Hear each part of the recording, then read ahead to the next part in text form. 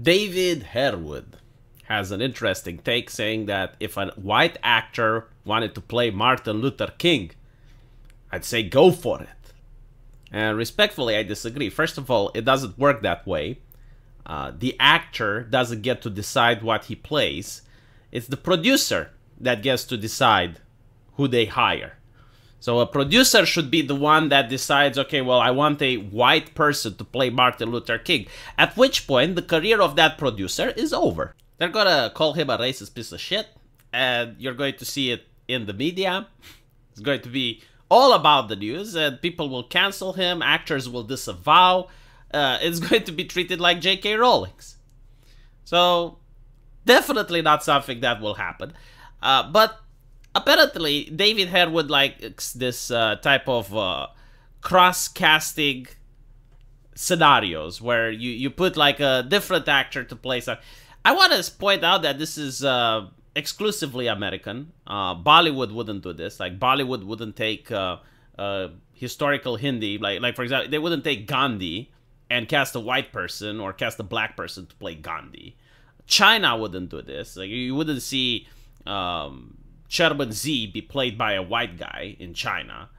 Japan wouldn't do this. South Korea wouldn't do this. It's exclusively American. It's a current year type of thing, and I do believe that in the future it's going to be viewed similar to blackfacing. Like, it's going to be viewed as something very offensive that was done. Exactly the same way we would view if someone did cast a white actor to play Martin Luther King. And it's done specifically to save money. It's a marketing strategy. I mean, imagine this, right? Like, I can hire a bunch of new faces, new writers that aren't experienced, and I can pay them very little. And they're going to spew some garbage level of script, which is why in most woke movies, the characters are saying things that normal people would never say to each other. The dialogue is very cringy. And then I would say that the only reason people don't like my movie is because I casted a white guy in the role of Martin Luther King. And I can say that any type of criticism is just because of that. It's not because my movie is shit. And then maybe I can say that the white actor that I hired, and I use him as a shield. Oh, look, he's getting mean tweets from people on social media. Look, people are very angry because of the fact that, you know, they're racist, and now he had to delete his social media account. Right? That's pretty much how they're doing it. It's not about, like, making a good movie. It's not about making entertainment anymore. It's like a business. Like, you shit the product, and you hope that people are stupid enough in order to buy it. And you usually hide behind an IP that's popular. But there's also another problem with this. If you were to cast like a white guy as Martin Luther King, obviously like Martin Luther King is a very famous person, so it doesn't really apply here. But there are a lot of people who watch movies and they believe that they are historically accurate. Not in the sense of a documentary, but at least in the sense that they believe there was a team of historians that did their due diligence before making the movie. Like, for example, Kingdom of Heaven. It's a movie about the Crusades.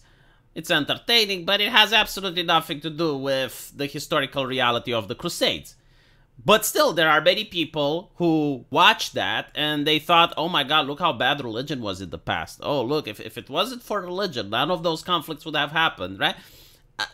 And then they use those movies as genuine reference.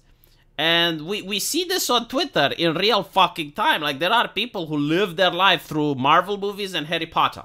Well, not Harry Potter anymore since J.K. Rowling, but like Marvel movies. Like, they keep making like, oh my god, this is exactly like when Thanos, right? So, you can use movies in order to educate people. Like, you can actually do have a team of historians that try to make an accurate representation of the time period so that people get educated.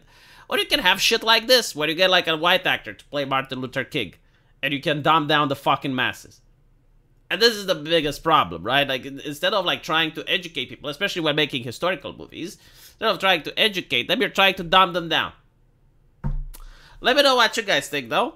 And as usual, I will see you in the comment section. Take care.